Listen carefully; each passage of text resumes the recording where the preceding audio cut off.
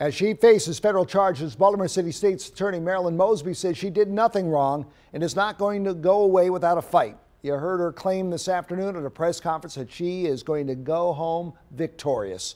WMAR 2 News' Kendall Green is on the story here tonight. Kendall, why does Mosby believe that she is now facing these charges?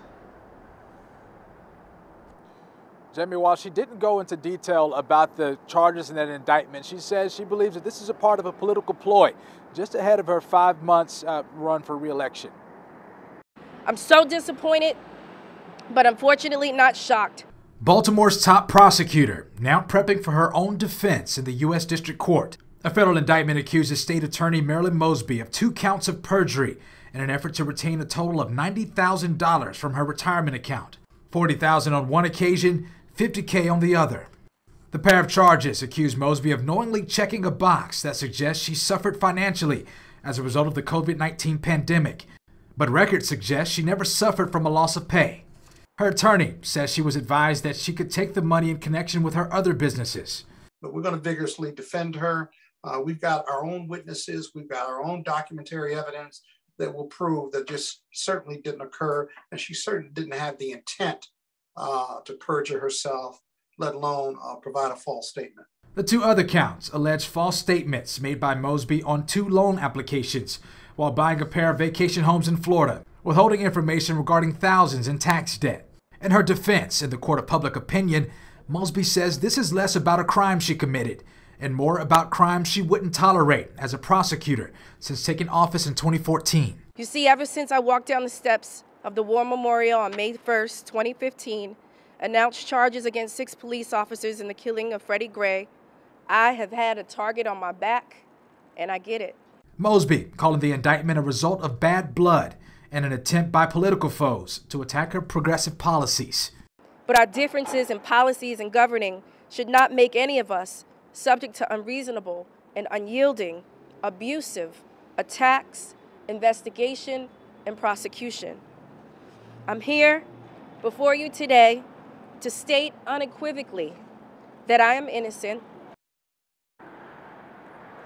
Now, while she presumes her innocence, if charged of all 4 counts, she could face up to 70 years in prison.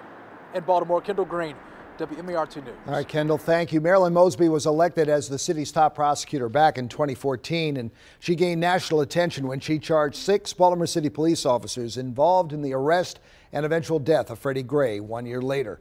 All 6 officers pleaded not guilty. In the end, all charges against them were dropped. Mosby was reelected in 2018. In March of last year, a criminal investigation was opened on Marilyn Mosby and her husband, Baltimore City Council President Nick Mosby. Investigators subpoenaed her campaign and the couple's business, requesting financial records dating back to 2014 related to businesses and campaigns from the Mosbys. Well, tax returns, loan documents, bank statements, they were all specifically requested.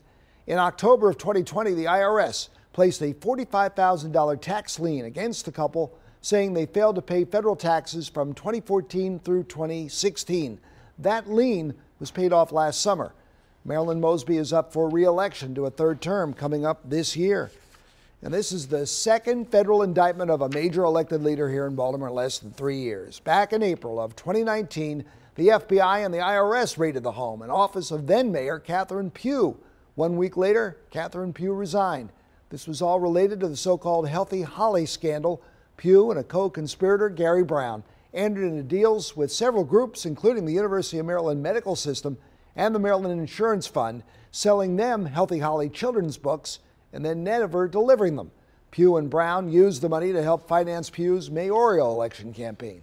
In November of 2019, Catherine Pugh was federally indicted on wire fraud and tax evasion charges and agreed to plead guilty to those charges.